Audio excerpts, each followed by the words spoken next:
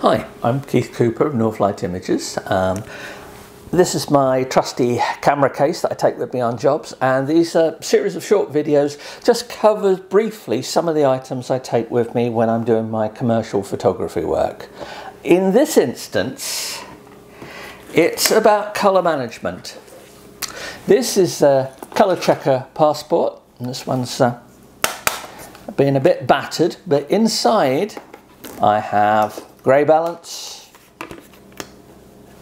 and a standard colour checker. Now I could use this for setting exposure, adapting to different lighting.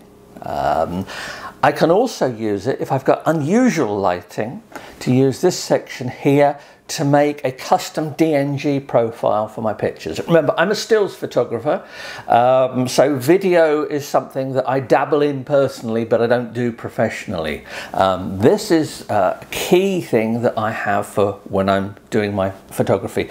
It's particularly useful in industrial photography where I have mixed lighting, so mixture of daylight, various types of artificial light, which are lighting equipment machinery, but I need color accuracy because I may need to record branding colors. So if if a bit of kit's being produced in a particular color, I want my photographs to represent the color that kit's being painted, and this is a very useful device for it. And it's in a nice solid case, so it doesn't cause me any problem.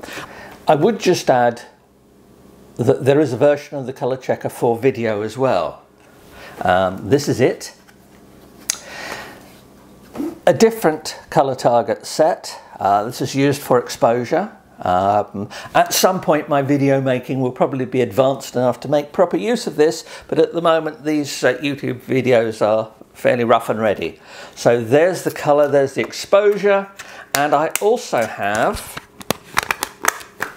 a grayscale and a focus chart, which I can see on the display of my EOS RP that's recording this. I can see the feedback tells me yes, that should hopefully be in focus. But anyway, as I say, I'm a stills photographer, so I don't really use this.